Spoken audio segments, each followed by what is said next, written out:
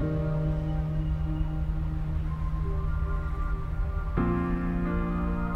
it's a beautiful Tuesday morning on May 28, and we've just finished watching a cracking round 11. I'm on my way into AFL House for the first of 3 All-Australian meetings for season 2024, and I have the privilege of bringing you and the Fox Footy cameras in with me. We'll talk about hundreds of players from all of the 18 clubs, and we'll try and distill those players down to a squad of around 60 or 70 so that we can choose a balanced team of 22 at the end of the season. You'll hear the term lock. Now, that probably refers to a player whose first 11 rounds means that he's very likely to be in the team, but there's still a lot of football to play. You'll hear the term watch, and that would refer to the majority of players that we think we need to keep an eye on as the season progresses. Now, this is Andrew Dillon's first time chairing an All-Australian meeting, and I know he's a stickler for punctuality, and we're already late, so let's get in there.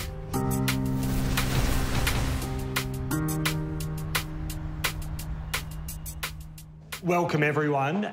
Before we officially start the meeting, I just wanted to welcome 2 new selectors, so Abby and Josh Marnie. So welcome to the selection panel for this year. Got an apology today from Matthew Pavlich. I'm the non-voting chairman according to the charter that we have for the All-Australian, and unlike some predecessors, I will take that seriously.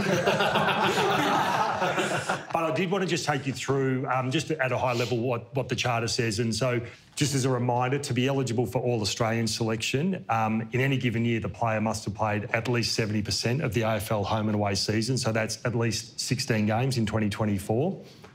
The All-Australian team should be reflective of an AFL team selection with similar makeup of positions and interchange. So the plan for today, or the aim for today, is to try and narrow that number from the 80-odd that we've got to a squad of roughly 50 to 60. Was that it, Ned? Yeah, by fleshing it out to sort of 50 to 60, we want a bit of a balance there. So what we don't want to end up with, if we got 50 players, is have 40 midfielders. Make sure we have a decent discussion around what the structure of what the final side might look like. Jacko, when you look at Freo, who would you get rid of, who would you be definite, and who would you have in the middle? Caleb Serong's been their best player. I put Alex Pearce as the fullback in my list. His first 5 rounds, his one-on-ones were, in the order of what Sam Taylor. It's interesting because Sam's missed a few games, but they both had about the same coaches' votes. Yeah.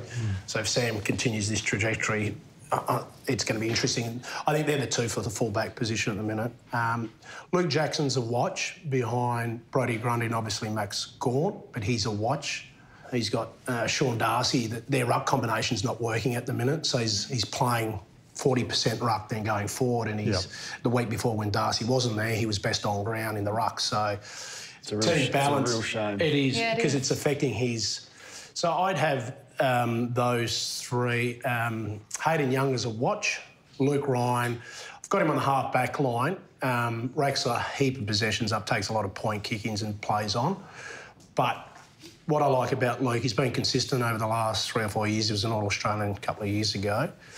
Well, happy to leave that for the moment. What do we think, Kane, about Collingwood?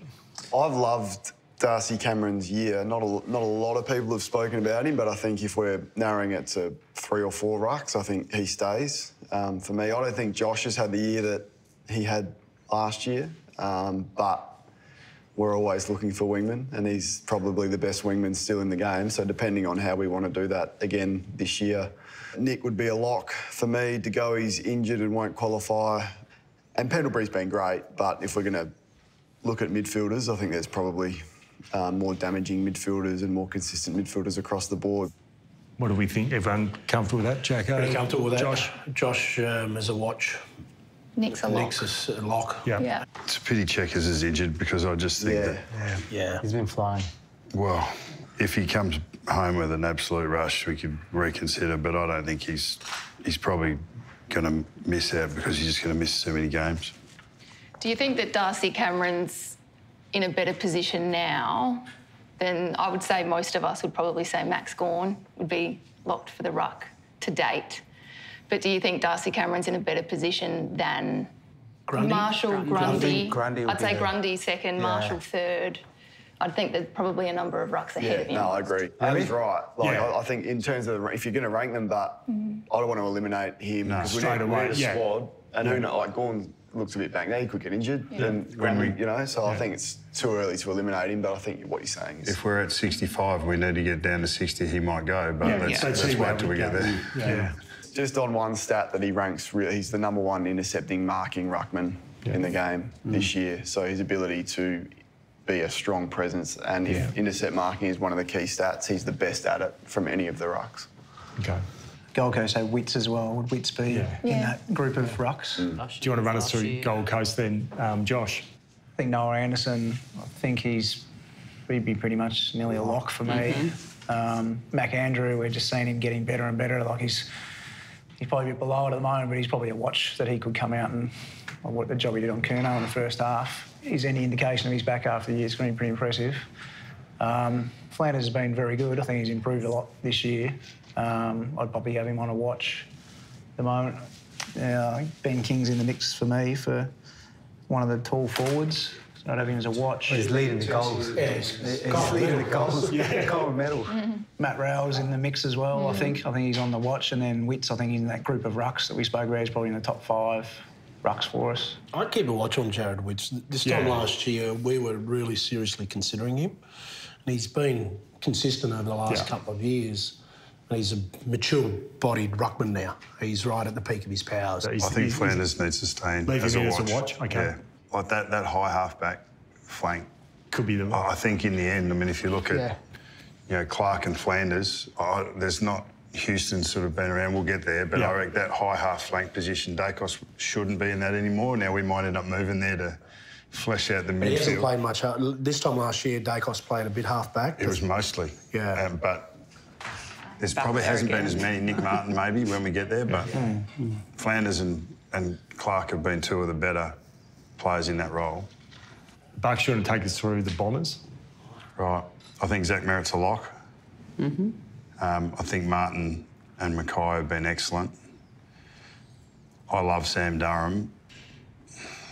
I think he's a great club player. I don't know if he's quite at All-Australian level yet. Yeah. I love him. Langford, I reckon, needs to be in there and stay in there to see what the back half of the year looks like. Yeah. If he has a massive back end of the year, well, it's like anyone. Players can come back in. I mean, he may not be on the watch list, but we know that we've had a discussion with him in round 10 to round 11. Correct. And if they finish top 2 and he's a big part of it, well, in round 20 we'll be talking about him again. So, but at the minute, there's so what a are you lot. Suggesting? You just put a line through him now? Well, no. Or you just take him off. He's not in the squad of 60 and he needs to earn his way back up? He'll do that himself. Yeah, I Players in reckon the if we got to 65 and we were looking for a couple to bring it down, I reckon, Andy McGrath's jumped out of the ground for me. Like, I've been really impressed with the way he's played, and if you were looking for a back pocket, or a small back that was legitimately playing his role well, Very good. I think you need to keep him in. That Stringer. Just on Stringer, 8th for scoreboard impact, 23 goals. So scoreboard impact, goals, points, goal assists, total impact. 8th in the league with 184. I don't think he's All-Australian level, but it's a favourable stat if you're looking at him. So Swans at? Where do we even start with Sydney? Yeah. Why don't you start? Okay, so I have Warner and Heaney as locks. I have Errol Goulden on the wing. James Rowbottom, just hard-nosed, probably not there at this point in time, but definitely a watch. Brodie Grundy, watching that ruck role, I've loved what he's done this year. He's effectively another midfielder when the ball hits the ground, but you can't put him, of course, in front of Max Gawn at this point in time. Nick Blakey, his run and carry off half-back is always going to be crucial in that position, so I have him in there at the moment, but there's certainly a number of other half-backs that are there alongside him. And then Hayward, an interesting one. We know that he can pop up and absolutely dominate games, but for him, it's probably that consistency piece as it is with all of the forwards which is hard in that position. So if he can pull together a quality season consistently, then I think he absolutely is in that conversation. But, yeah, it'll just be if he can maintain it. What do you reckon, Jude? Florent has been pretty damaging off half-back, like his actual impact has been probably, I think champion data came out the other week and sort of said more impactful than Blakey with ball in hand. Yeah, I agree. So, Laura, West Coast and Western Bulldogs will give you 8 players there to deal with. For West Coast, I had Waterman in my team. I really like him, so I had him as a lock. For this point in the season, I think he's super impactful. And with Harley, they're building something around those two. McGovern I had as a watch. I wasn't sure about Barassinho. Jake Waterman, he's been outstanding. I mean, he's been a lock. Why do we go McGovern-Barrass? Because I reckon Barrass loses kudos because of McGovern next to him. Yeah. Tom is purely lockdown intercept. He gets it and he'll just 10-metre kick to the right. Is Duggan? Duggan's been good, but there's a lot of Duggan-type players, beautiful left footer, uses the ball. He's probably in their top 3 or 4 in their best and fairest. But does he go ahead of Dan Houston? Does he go ahead of a few of the other players that we've spoken about? So you can put him in as a watch. Sure. Bulldogs, I had Bontempelli in my team on the bench. I had him as a lock because I think he's been really good and really impactful, but I think I've sort of asterisked it just pending where we land on different positions and what we need to use the bench for. Should Bailey Dale be on the list? I think he should. He's definitely a watch for me. He's in terms of damaging half-backs, I'd have him right up there. Like Sydney, the best team in the comp, go and tag Bailey Dale on the weekend. Like, I think his numbers are extraordinary. Agreed. I put Ed Richards up before. And Ed Bailey Richards is Dale. coming hard. Like, a bit different positions, but yeah, but he's missed. He sort of had a bit. He missed one and then missed another one. But as a half-back, he was excellent. And then as a midfielder, he's been excellent. Like, I really love what the season he's putting together. Do you want Richards as a watch at this stage then, Bucks? What do you think? I would, yeah. That's definitely going to know where I lie. Eddie, do you want to have a go Port Adelaide, Richmond and St Kilda? Yeah, well, we'll go with St Kilda first. Marshall, Callum Winkie. Marshall's numbers are going to look really good because he grabs the ball and he gets huge clearances, but I'm not sure they'd go anywhere. Like, he just grabs it and kicks it forward. So your best 3 ruckmen are Gawn, Grundy, Witts. Yeah. As a He's watch. probably 5th. Darcy Cameron. Darcy Cameron. So then we got 4. And if we only go 1 ruckman, That's cool. He's a long way back. I had Brad Hill as a watch. Like, their best footy, they've only played snippets. He's involved. If they come good the back half of the year, I think he'll be involved heavily. Tigers? Yeah, with Vlossen, I think he's holding his own down there. He's been good. He's the best intercept mark nearly in the competition. Tough man entries, they get in there. I've liked him. I would say watch. Yeah. But he deserves to be there on the form this year that I've seen. He wins his one-on-one. Yeah, if we're looking good at decision 60, under pressure. In the top 60 He's at the definitely on moment. the mark. I'm happy with him to be there, and we've still got half the year to go. So. Yeah. And then Port Adelaide. Yeah. Zach Butters has had a super year. You know, Jason Horne-Francis having an amazing year. Like, the way that he played last week, dominated against North Melbourne.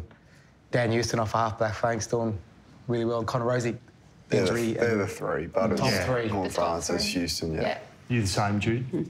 Yeah, I had Butters as a lock, but then watch on Houston, Horne-Francis. I'm the same. I had Butters as a lock and then Horne-Francis and Houston. GWS, Jude. Yeah, so I had Jesse Hogan in my team as a lock and Lockie Whitfield.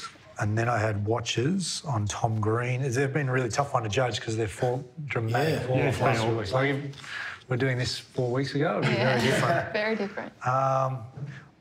I thought Toby Green's been right off at the start. He's come good in the last little bit, so I didn't have him put him in this it bid. surprises me. Who's that? How can I had they a put watch on Toby Sam in? Taylor. Josh Kelly was there, but he's going to miss 6 with the calf, so I didn't have him in. And then Jack Buckley as a watch as well. What do you think, Abby? I think Tom Green started well and has probably faded out a little bit throughout the middle part of the season. Jesse Hogan I had in. And then a watch on Sam Taylor and Lachie Whitfield, as you said as well, Jude. He's up there too in the conversation. Yep. It's a pity that Lachie Ash got injured because he was flying. And Kelly, like on the wing, he would have been. Yeah, well, Ash was flying in that role. Yeah. So probably almost an Ed Richards feel, like if he comes back in and absolutely dominates. So you wouldn't watch Toby? You always got to watch Toby. Like we'll watch Toby anyway. I mean, he's always going to be a watch, being Toby Green, but... He'd have to do something. Just in terms of recency bias. Yeah, exactly. His first half. Yeah, I agree. What's his position? He doesn't. He hasn't earned it. He had a really good game on the weekend. He's probably had one of those when he normally has 6. Yeah. At the same time. I'm just trying to categorise who's in front of him right now. There's a lot. Well, I'd put Stringer in front of him. Yeah, definitely. I know, I agree with that. But because they play a similar role, but yeah, let's let him change our mind. Yeah.